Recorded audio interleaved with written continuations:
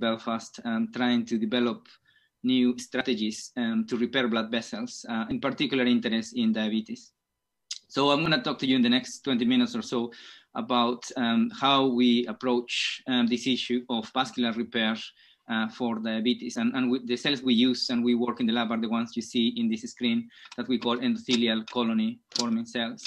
So in this talk, I'm going to give you a very brief introduction to endogenitors and what we use the ECFCs, which are the cells that you see there on the left, and then why we want to use them, apply them for diabetes.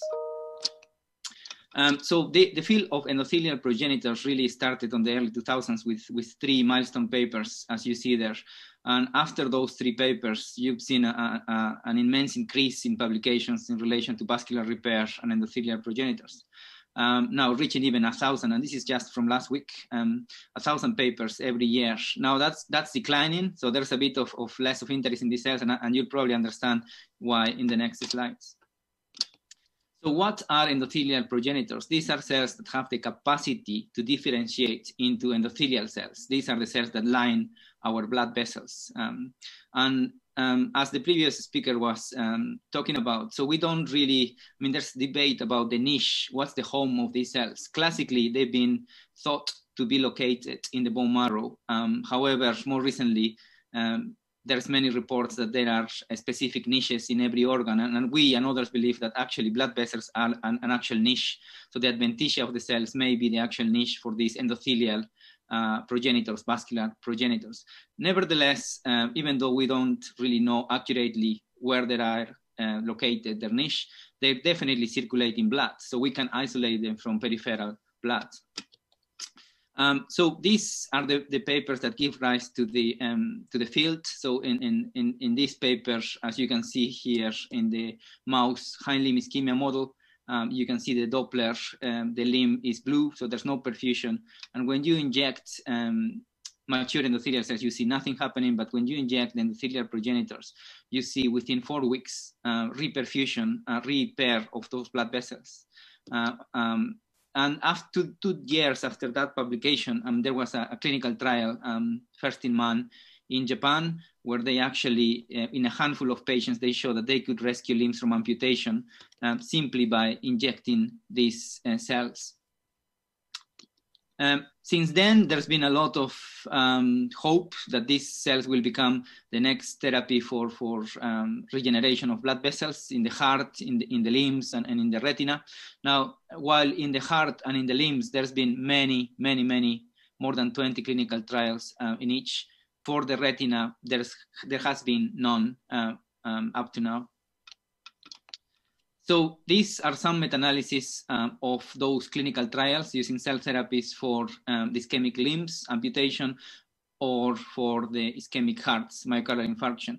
And as you can see there in the meta-analysis, basically the take-home message is the therapy works, but there's a great variability. And if you take all the data into account, there's really a minimal benefit.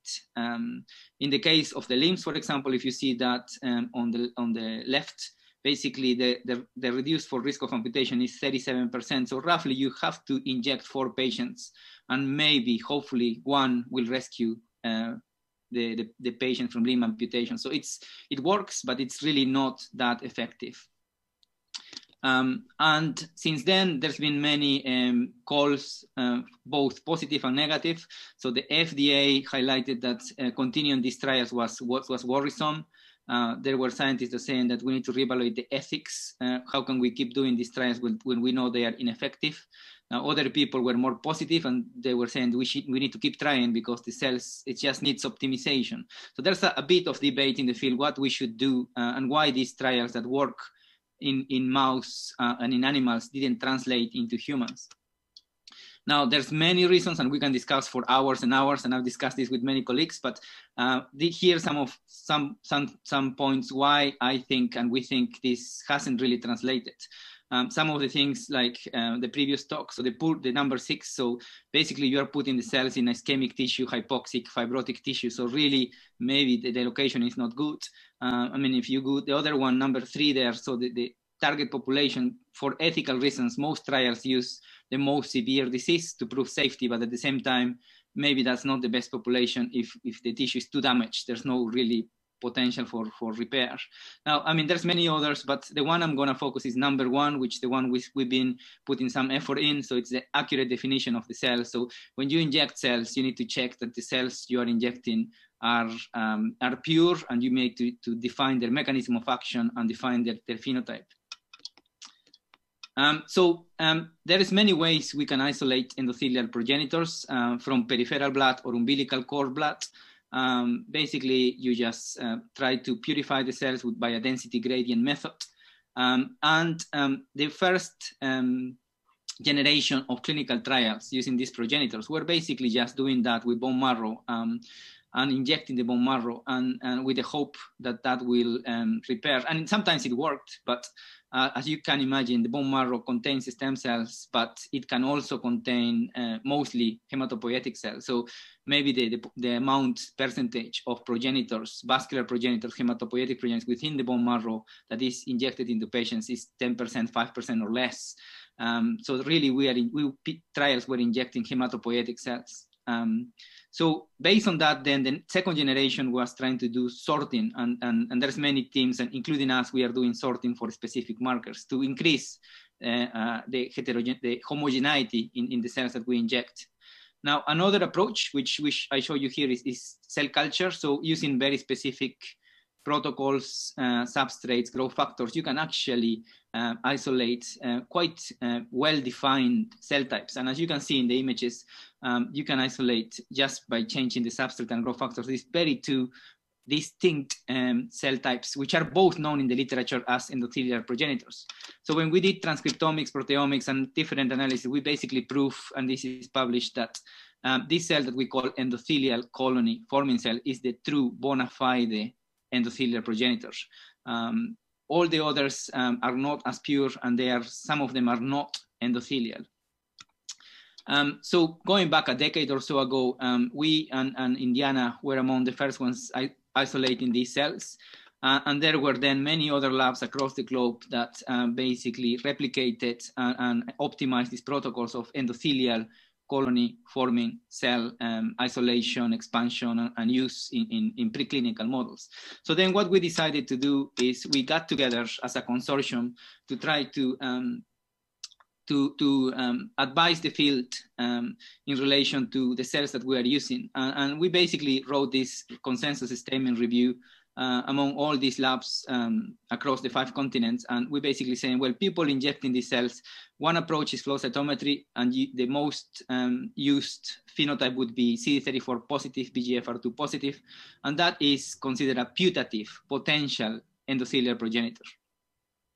The other one that people are using more and more is cell culture. And when you do cell culture, depending on your conditions, you will isolate a hematopoietic or a non-hematopoietic cell. And that's very easy to see because obviously you can check for CD45, CD14 hematopoietic markers. And you have on one side negative and on the other side positive. And the ones just by morphology, then you can go on and check and you can define your population as being endothelial, CD31 positive and other endothelial markers, or being hematopoietic. And that one is mostly myeloid monocytic cell type. So we decided to focus more our attention on the endothelial ones, the endothelial colony forming cells. And so we were trying to see how can we optimize their protocols, methodologies, and in particular for diabetic vasculopathy. And why diabetes? Diabetes, I mean, we all know it is high sugar, high glucose, insulin, but really the target organ that it's damaged by the oxidative stress and inflammation induced by diabetes is the vasculature. So all the complications of diabetes, most of them retinopathy, eye disease, nephropathy, kidney disease, cardiomyopathy, atherosclerosis, all of them are related to damage of blood vessels. And people are interested in stopping the damage, but actually our line of thought is stopping the damage is good, but what about promoting repair? So not only stopping the damage, but actually promoting repair on those diabetic tissues. So if we know that the endothelial cells are dying in diabetic tissues, can we regenerate them using endothelial progenitors? Now, there's been many efforts to mobilize endothelial progenitors in these patients, and unfortunately, it's now quite well accepted that endothelial progenitors are dysfunctional in diabetic patients. To a certain degree, number and functionality is impaired. Therefore, the alternative approach is basically inject cells. So can we inject progenitors that are healthy so that they can do the job and repair the vasculature? So what I'm showing you here is all mouse models, and in these mouse models of the retina, I'm concentrated on the diabetic retina in rodents.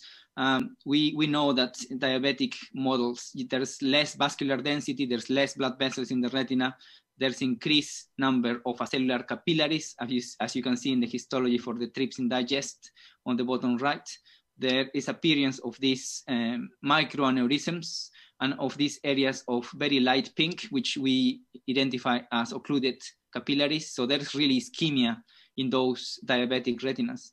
And obviously, if you see you have less blood vessels, you have ischemia, vascular occlusion, what you get is hypoxia. So when we do staining for the hypoxia probe in green, as you can see in the slide, the diabetic animals have more hypoxia in their retinas than the wild type non-diabetic animals.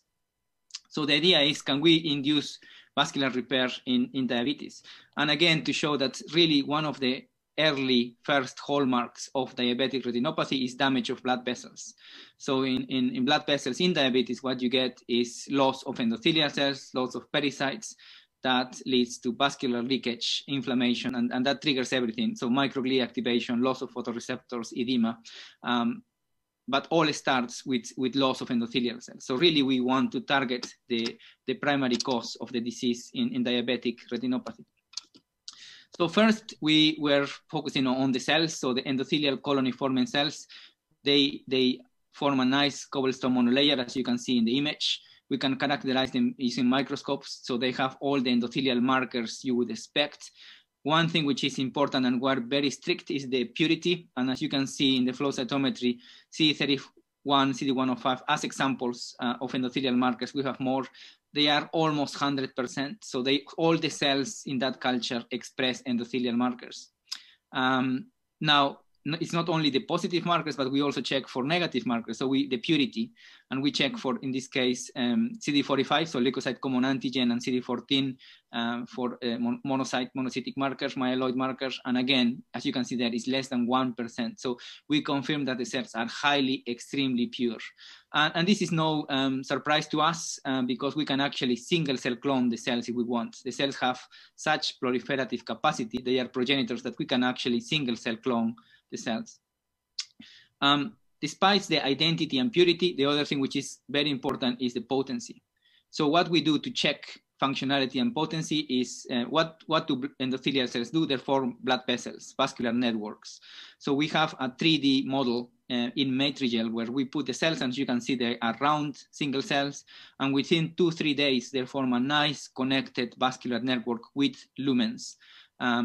That is our potency test. So we show that the cell is what we want. So we identify identity, it's pure, and it does the job, it has potency. And then what we did is we used a mouse model, and as you can see here in this video, and this is published as well. So what you can see here is we've injected these endothelial colony forming cells into a mouse model of ischemic retinopathy. So that's the green is the mouse retinal vasculature, and the cells were injected were labeled in red. And as you can see in the video, they are actually contributed to vascular repair across, in some of those in the retinal vascular bed, specifically in the superficial plexus. So they do have efficacy in the mouse. They repair the ischemic vasculature. We also did angiographs. This is what you would do in patients. So when we do the angiographs to evaluate the vasculature in these retinas, we can actually see in the Shaman vehicle, there's lots of black, lots of avascular areas. But when we inject the cells, you start seeing less black and more of this vascular network. So injecting the cells is making new blood vessels in these ischemic retinas. To be able to quantify this objectively with this histology, so what you see down there is retinal flat mounts. So basically the back of the eye is flat mounted and stained for blood vessels in green. And what you see in the central part is the ischemic area. And what you can notice there is that when you inject the cells, you can actually see a significant decrease in this avascular area. The black area decreases when you inject the progenitor cells. And that we have quantified and demonstrated that that is significant. So the cells do help decrease avascular areas, so promote vascular repair in this mouse model. The other question that we had was, well, these cells are injected intravitreally, but what about injecting them into the circulation so that they are on the other side of the damage? In order to do that, I had a very talented postdoc that optimized a technique to inject the cells into the carotid artery in the mouse. And as a proof of concept, she injected these fluorescent beads.